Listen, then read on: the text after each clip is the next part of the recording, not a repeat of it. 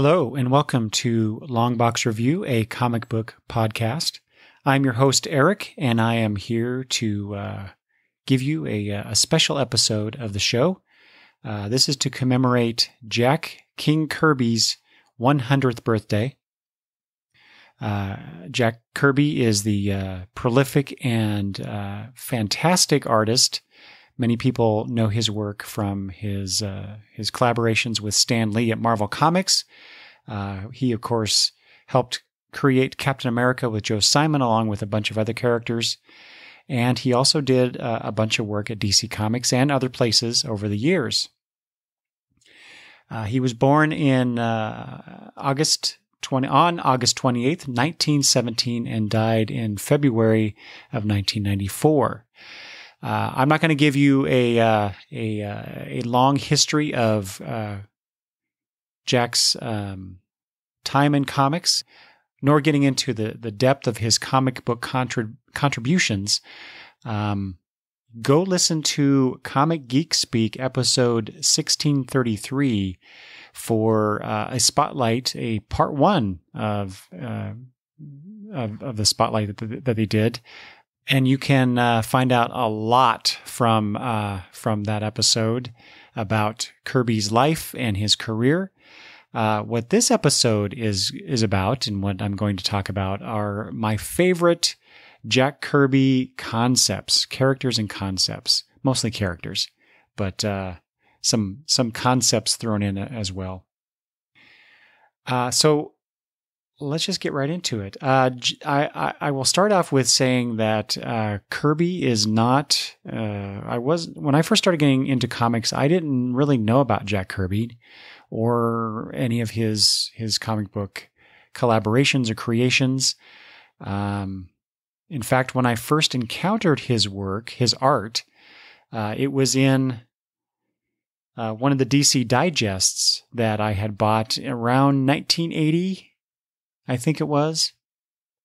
And I have to admit, I wasn't, this is going to sound heretical to a lot of people, but I wasn't impressed.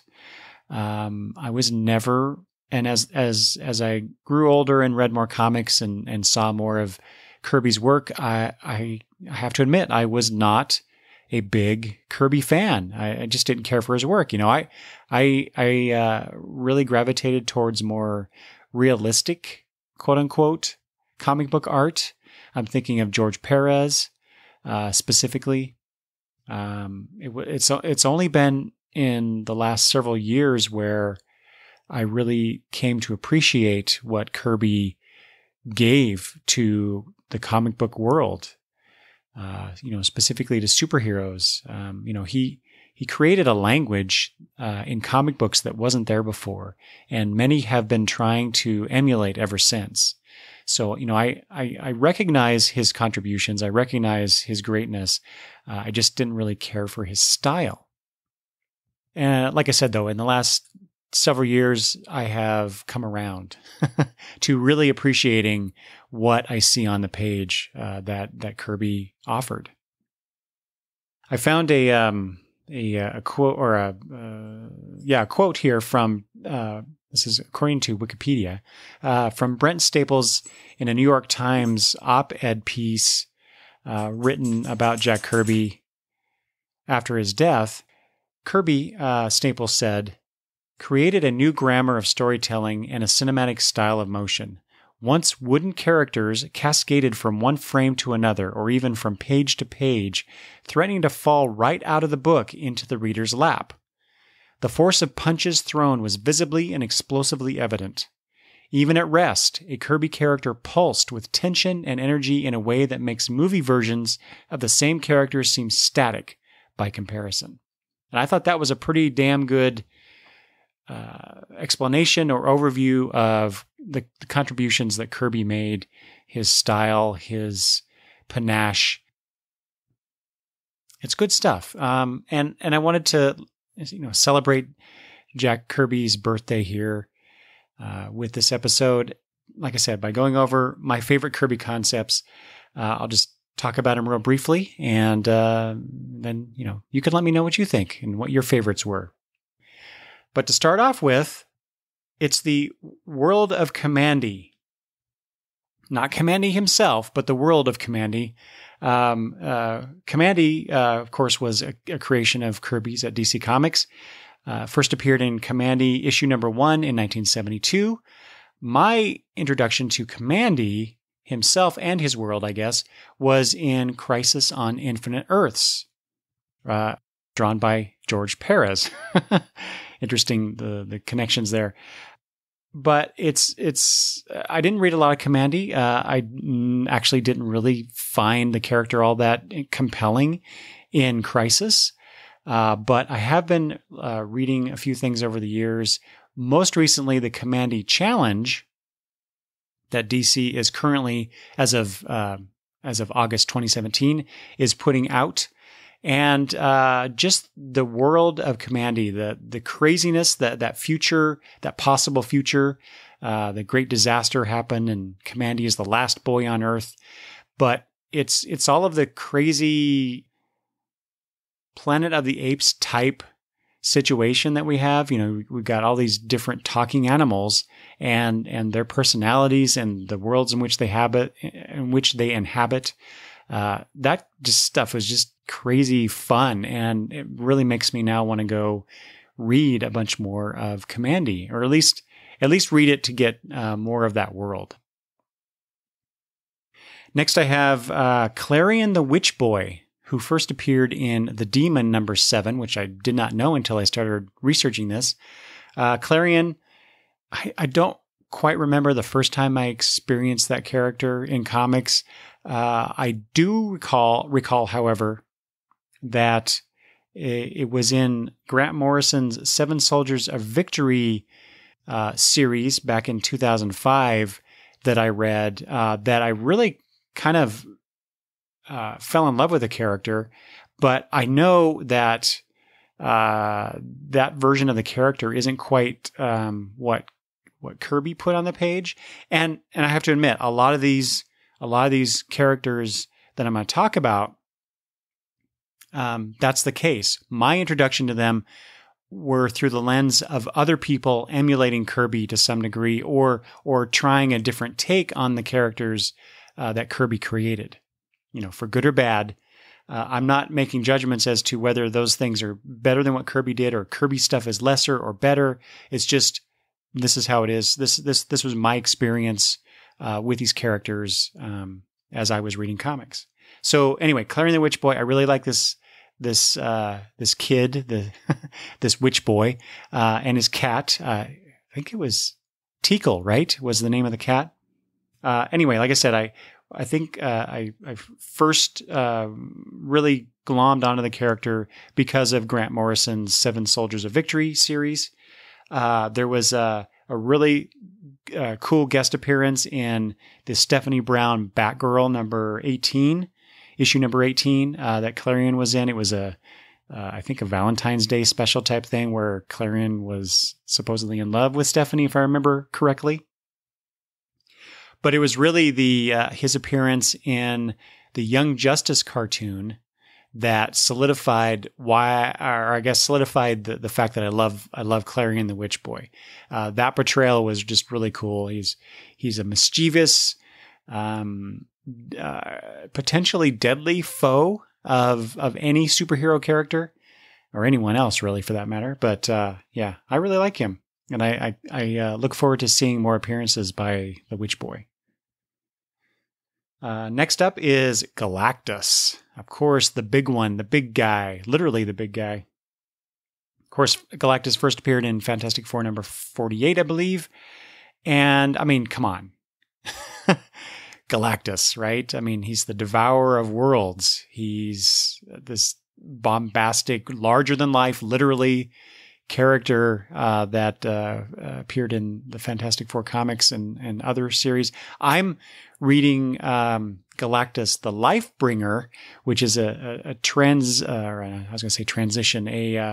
reinterpretation of, or a transformation. That's what I wanted to say. Transformation of this character, where he no longer devours worlds, but he helps bring them back to life, which I thought was a really cool like I said, transformation or progression of the character from where he began. But man, you look at those old Fantastic Four issues where he first appeared, and just the stuff that goes along with Galactus, his spaceship and just great stuff. I'm going to talk about a little more of that kind of stuff later, but Galactus is always a lot of fun whenever he appears. I mentioned Demon issue number 7. Well, the Demon character himself is on my list next. He first appeared in the Demon number 1, which I actually have in my collection. Along with Fantastic Four 49 and 50, I have those two.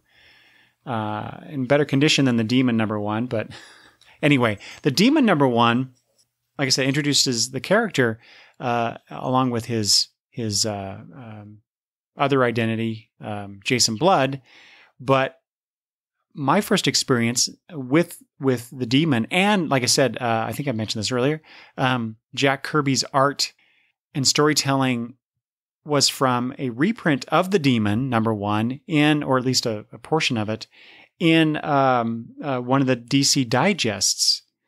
And I think it was DC Special Blue Ribbon Digest number 5. It was The Secret Origins of Superheroes that I saw him in. And I remember when I read that, this is back in 1980, like I said, I just remember looking at the pages, those little teeny tiny digest pages, and going, "This is really different from everything else." And I wasn't sure I liked it, but I knew it was impressive. I just didn't realize until years later how so. And the Demon, again, just like Clarion the Witch Boy, the Demon I have grown to love in other interpretations, other appearances, especially in the animated world of DC Comics. The next character on my list is a relatively new one.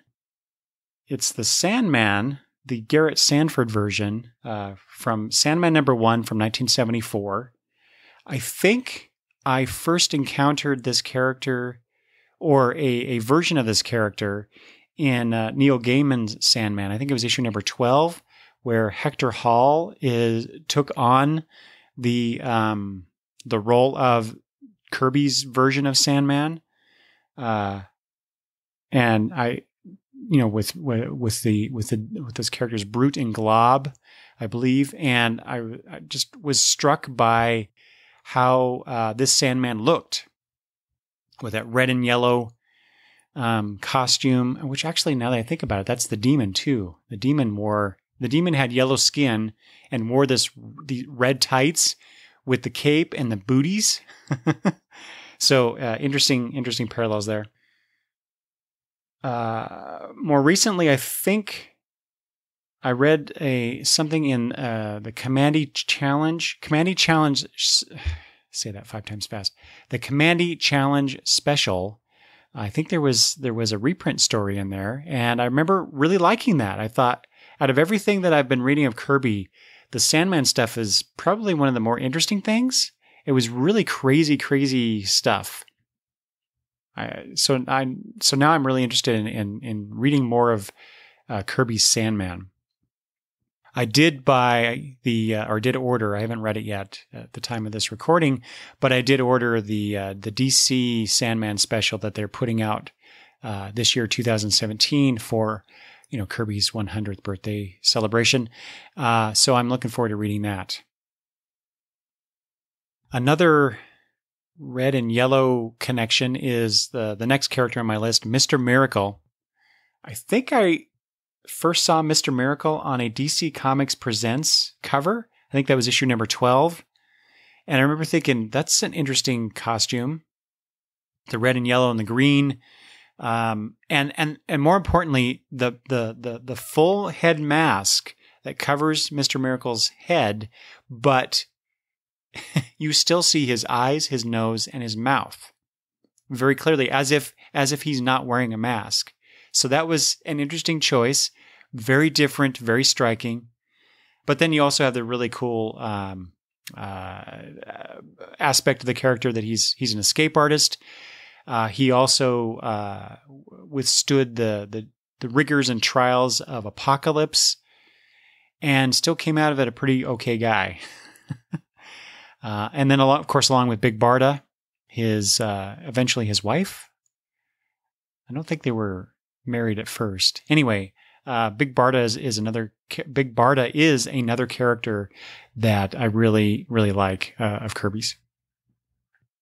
The other Kirby concept on this list is Kirby Crackle and the Kirby circuitry in his designs. I mean, Kirby Crackle is, famous among us comic book lovers. There's even a band named after the concept of Kirby Crackles. And but this is really just speaking to Kirby's dynamism in his art and his designs, which were just crazy fun. I love the whenever you see Kirby Crackle in the background, just shouts cosmic to you on the page. And then you have all these designs, with Galactus and the ships and just things on like New Gods costumes and mother boxes and stuff like that. The circuitry patterns and it's just wacky, crazy cosmic fun, and I really love that stuff.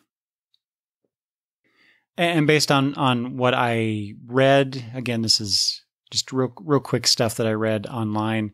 The origins of the Kirby Crackle, or Kirby Dots, as they're sometimes called, came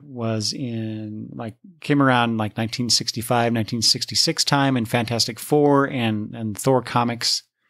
But it's one of the things I really like about Kirby and what he provided to us. And then finally, on my list of favorite Kirby concepts, I just mentioned New Gods. It's Darkseid, or as I used to call him, Darkseid.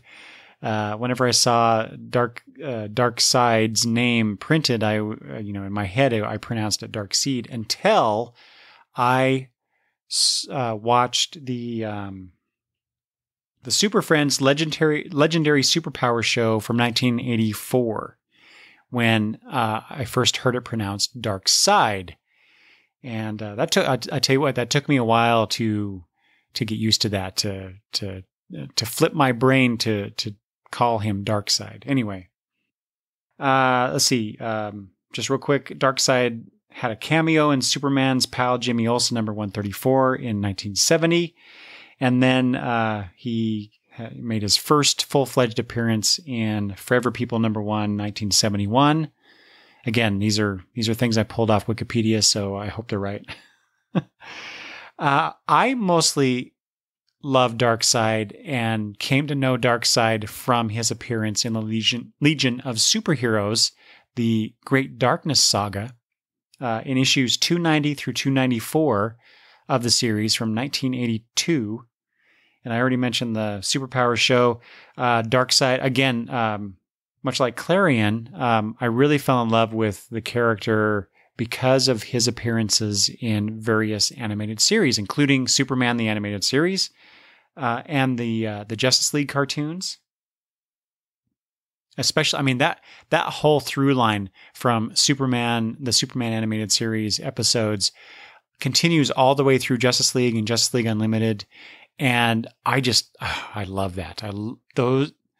Those episodes are just so fantastic. Anyway, you should go watch those if you haven't. It's a really cool story. And then when the New 52 launched, I thought, and it's maybe obvious to a lot of people, and it kind of was to me too, but I loved that when they relaunched the DC Universe and the Justice League got together, who was the big bad that they fought against? Darkseid. I thought that was a really cool change, a really cool addition to the Justice League mythos instead of being Starro. Anyway, yeah, I just, and not only was Darkseid the antagonist for the Justice League on the New 52 Earth, but he was also the guy who basically destroyed Earth 2 and actually was responsible for the death of, we thought at first, Superman and then Batman and Wonder Woman. So, he's not only a force to be reckoned with in one universe, he was almost Galactus-like in another one. So just a really cool concept. One of my favorite villains of all time, Darkseid. So that's all I have. It was just something I wanted to throw together out there to honor Jack Kirby's 100th birthday, and to say thank you for his contributions. And like I said, go listen to the Comic Geek Speak episode 1633 for their spotlight on his career, and learn a lot more about Kirby than I will ever be able to tell you. But, like I said, this was just a quick list, my favorite things about Kirby, and I hope you enjoyed that. And I would be very curious what your favorite things about Kirby's contributions to comics were or are. And you can let me know that by emailing me at longboxreview@gmail.com. You can also leave comments at the website, longboxreview.com, or message me at Twitter @longboxreview. I would really appreciate the feedback, and happy birthday, Jack.